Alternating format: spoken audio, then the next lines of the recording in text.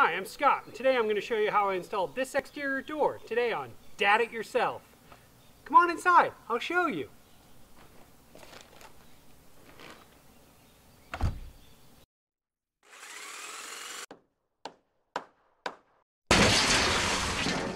Alright, so here's today's project. You see a crawl well right there, and if you look closely, you can see some studs through the blocking space. There's actually a frame behind this siding for a man door into the crawl space, which actually the customer is hoping to use for additional storage space and maybe someday a basement, man cave, rec room, or whatever. So what I'm going to do is I'm going to put in an exterior steel door here. I'm inside here. Lighting's a little bit off, but hopefully you guys can see.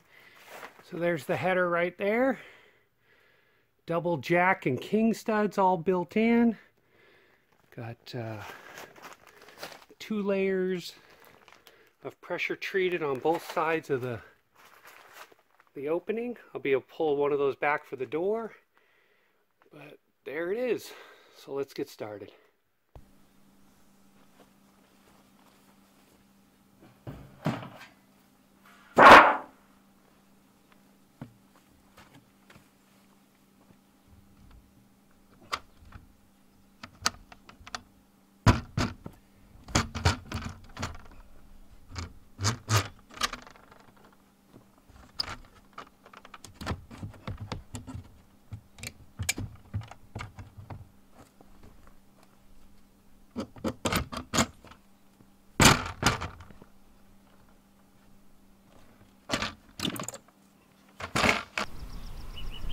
So I'm going to start by measuring my rough opening. For this door I need an opening that's about 32 inches wide and 83 inches tall, and that will give me enough room to center the door and plumb it up nicely.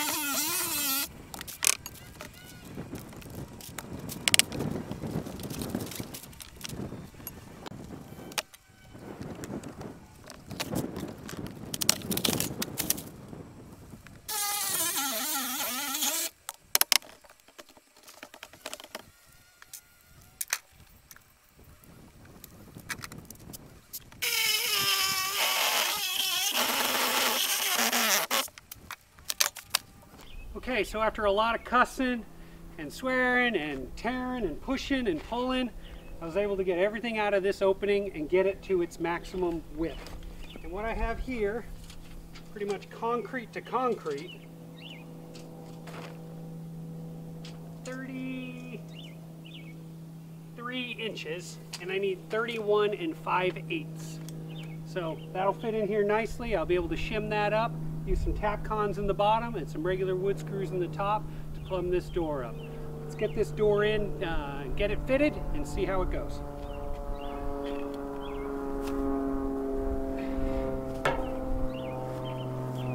Okay, so I have the door kind of in the opening. And filter makes it look like there's a lot more light coming through. There really isn't. But just based on the opening I have here, I'm going to have to pad this side, the hinge side, and the latch side out with 3/4 inch plywood just to be able to shim it a little easier. But that shouldn't be a big deal. I have plenty of it here. Maybe put a piece up here top by the header too. Okay, let me do that.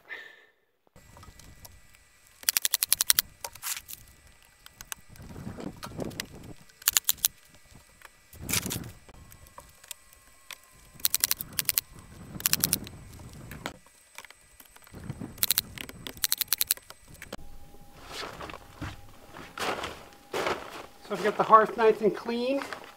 I'm going to lay a liberal bead of silicone-based latex caulk to keep the water out of this crawl space. And that'll be underneath the threshold. There we go.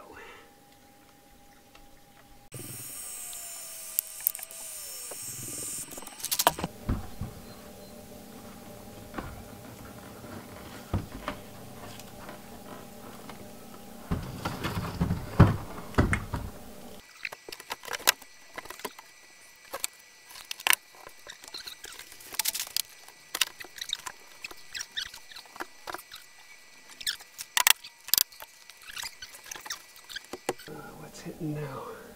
The top. I think it might just need to go down a little. Yep. Oh, it's so close. Yep, there it is. Yeah! There it is.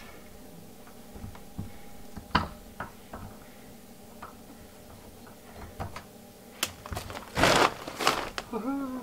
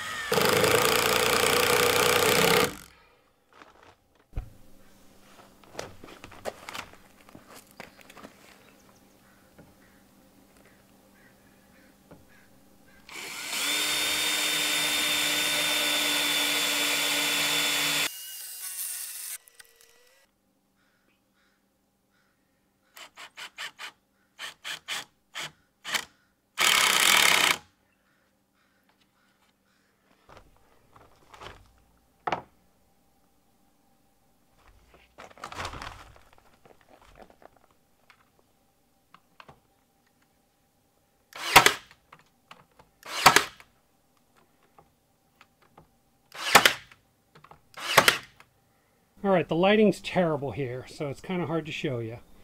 But as you can see, I got my shims down here with a tap con into the concrete. And then up here, shims at the door lock with 18 gauge 2.5s right there. And then up here at the top, another shim with a 3-inch Torx. Squaring that up, holding that top level.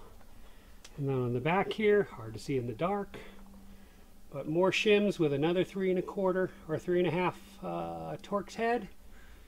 And then down, shims, 18 gauge nails holding those in place. And then there's a shim in there, it's already broke off with the tap con through it into the concrete. This door is nice and square. I got a nice clean reveal, and it opens and closes nice. So let me go ahead and cut off these shims and go ahead and start foaming around this door, seal it up.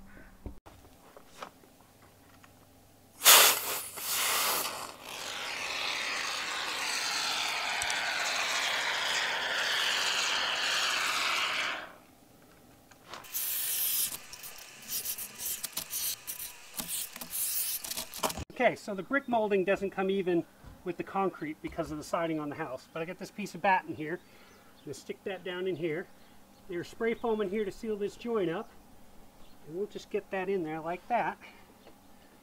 And I'll just throw a couple of brads in it to hold it in place.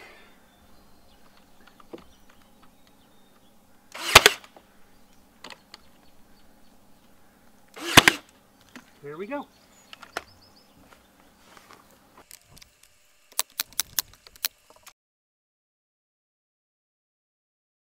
Nothing finishes a job off like a little caulking.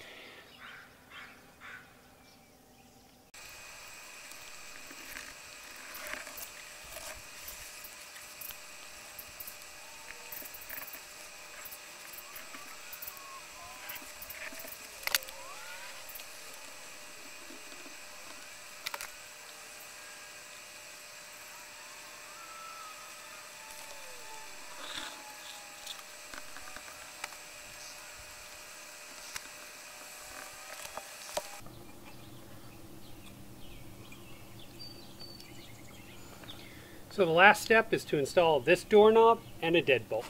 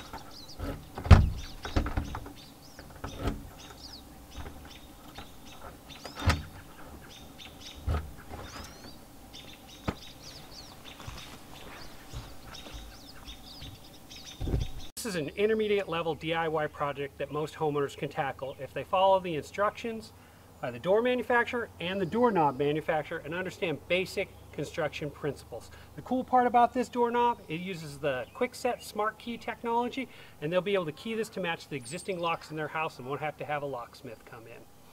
If you have any comments or suggestions, put those down below. Don't forget to like, share, and subscribe. And if you subscribe, hit that bell for notifications.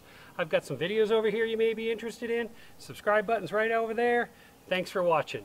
Dad it yourself.